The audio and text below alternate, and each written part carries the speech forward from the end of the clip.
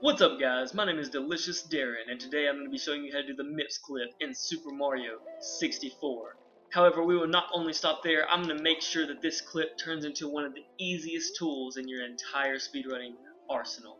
So let me give you a little bit of a demonstration first on how to do it, and then we're going to go into the actual tutorial section and make sure that you know how to do this clip very, very well. So this is what it's going to look like. You can actually get this to be really fast.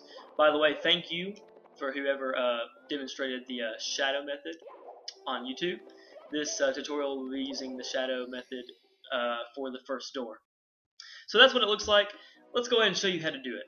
First of all, we want to grab MIPS. Now, as you saw, I like to go around this corner and kind of dive twice to grab MIPS. But, for instance, if you don't catch them there, go over here, line yourself up with this line on the wall, and find a way to slide towards it like this. If you do this slowly, you will grab MIPS every single time. He just like falls into your hands, and it's very, very convenient. So there are 3 steps through getting through the first door. The first one is forcing the angle. The way to get the correct angle every single time is first, go into this corner. Second, push Mario Cam. And finally, push C down like that. Now, if for some reason that this isn't already the correct angle, you can push C left once, and it will automatically correct the angle that you need. Secondly, notice how we have my shadow and MIPS' shadow. When we move against the door over here, MIPS' shadow is going to disappear, and when it does, we want to press crouch. So this is how it's going to go.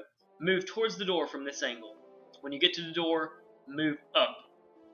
Keep moving up until this shadow disappears completely. So there it is. It's completely disappeared.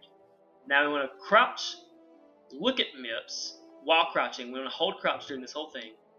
Grab him, run against the door, and hold A. And we will clip through the door just like that, with MIPS in hand.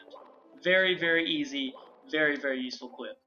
From here, we want to push C left and straight. We want to keep holding straight towards the door so that we keep the angle that we want. That's why we want to do that immediately. Line Mario's head up with this line right here. Once we do that, once it's lined up like that, all we got to do is crouch, and we'll go through the door every single time. And from here, we're crouched. Let's see if I can get a view.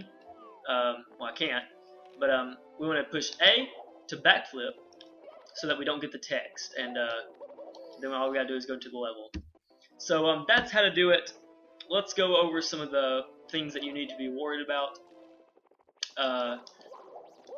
involving this clip. So note that this angle method works from any direction. I only use one direction in the showing, but watch this.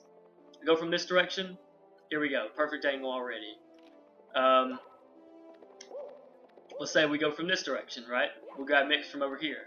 We come over here and bam, and then oh look, perfect angle, perfect. I absolutely love this method. It gives me the angle I need every single time within seconds.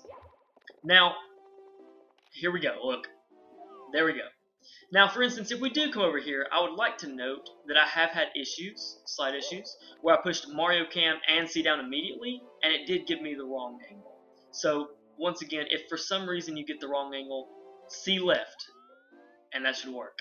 Eventually, you can do this really, really fast. As soon as it disappears, just do it like that, grab, jump.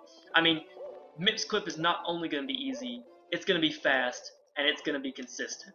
It's going to, for those who have had trouble with MIPS clip in the past, hopefully this makes it child's play.